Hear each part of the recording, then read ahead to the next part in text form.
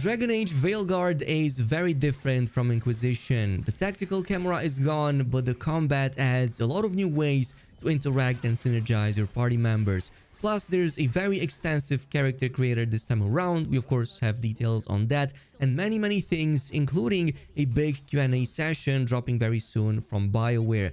Later this week, we're going to find out more about the game as well, but in the meantime, we also have some brand new gameplay screenshots that, in my opinion, look amazing. So lots of details to dissect over here and extract out of them, so let's get started.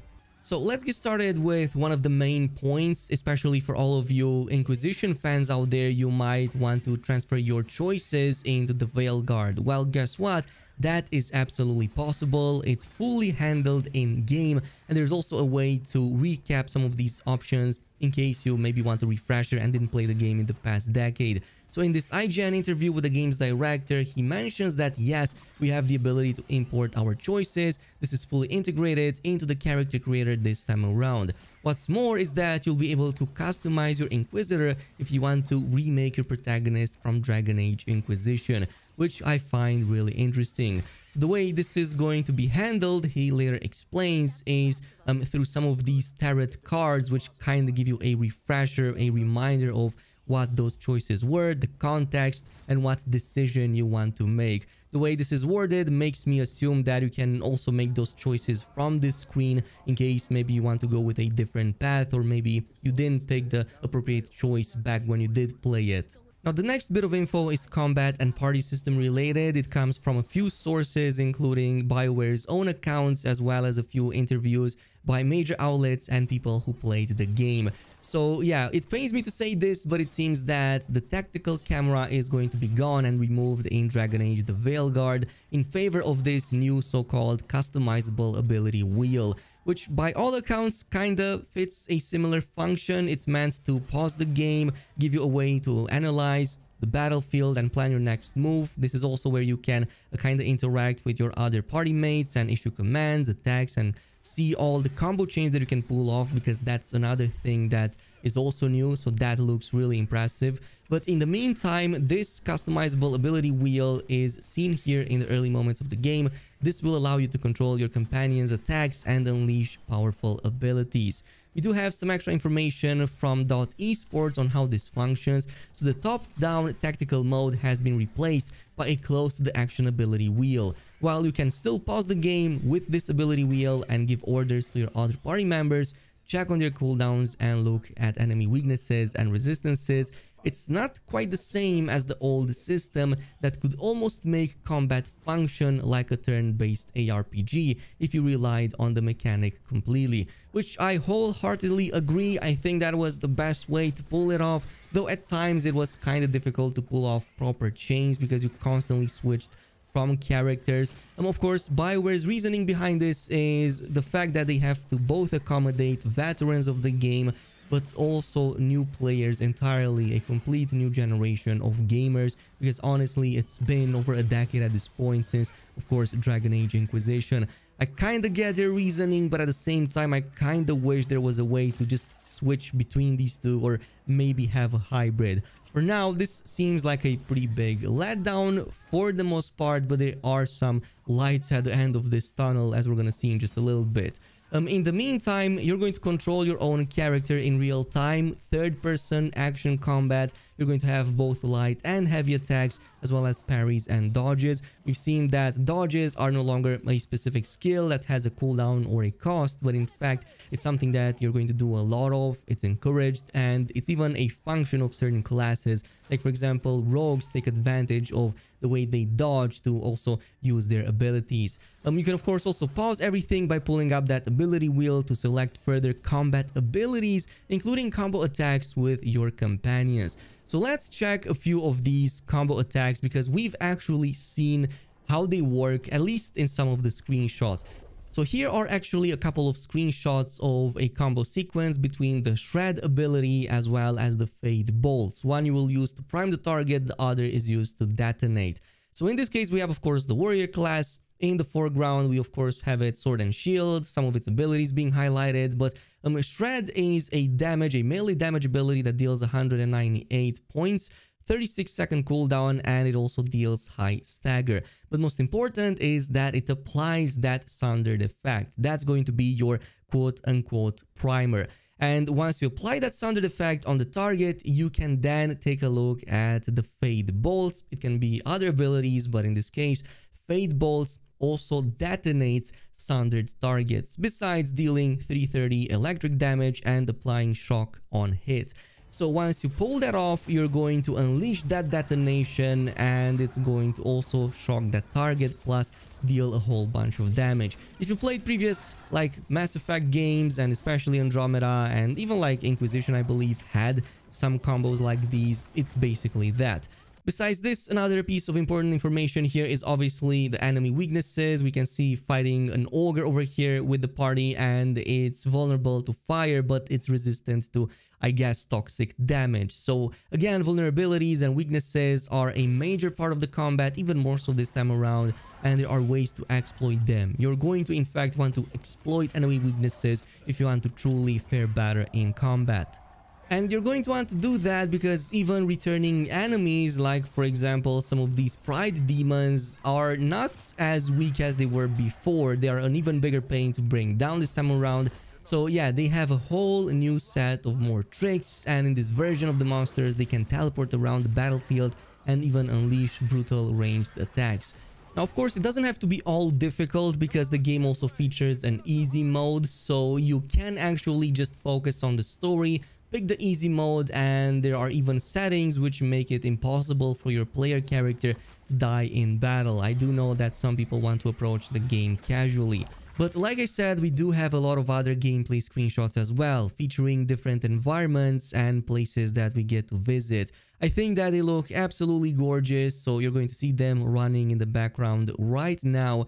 And yes, it's not just Thedas that we get to see, it's not just Minrathous that we get to visit. There's a bunch of other interesting places as well. So it's been confirmed that, among others, we'll also get to visit the Rivain Peninsula, the Fortress of the Grey Wardens, also the Elven Forest over Lathan, and the Winter Capital of Minrathous, of course, also the Deep Roads, and way more, at least confirmed by WCF Tech. So definitely interesting places, and probably many more, but biomes will be as diverse as bustling cities, lush tropical, boreal forests, forbidding swamps, and the deepest dungeons. The Veilguard will assemble at the Lighthouse, the classic RPG style place where you can rest and chat with companions at your leisure. There's also an exclusive first look at another major city, which is the Dock Town. So the bustling Dock Town is the home to Detective Nevegalus, which we do know is one of the companions, one of the big 7 companions that we do get in Dragon Age, the Veilguard.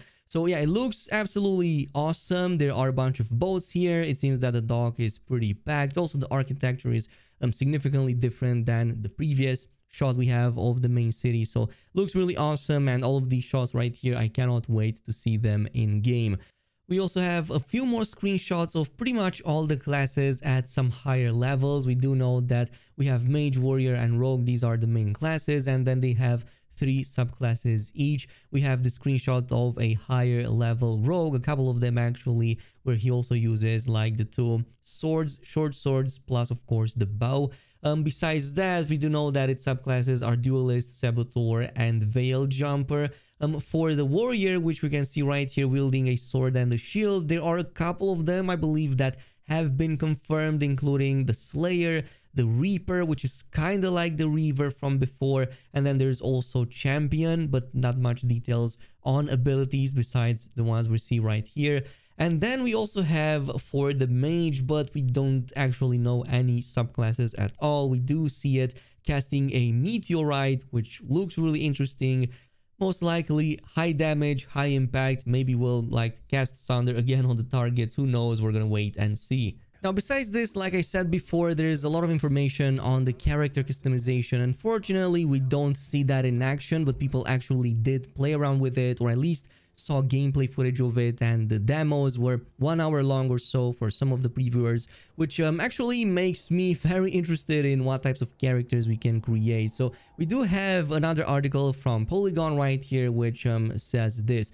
So yeah, just besides the races, the classes, and of course your option of a background between like the 6 or so different factions you can choose, there is more to the character customizer because it has lots of sliders for body parts and overall shape, none of which are tied to the voice or pronouns.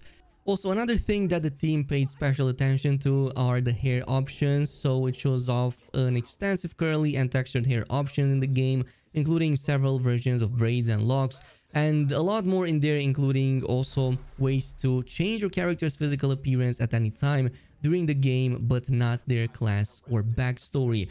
And all of this you can actually then check. You can check the character in different lighting upon designing them, which is going to give you a better general sense of how they also should look like in game and in cutscenes. Previously, you would create a very good looking character in like Inquisition, but then you took it in the real world or saw it through cutscenes and it was completely not the same. So it seems this is a way to actually mitigate or completely remove that.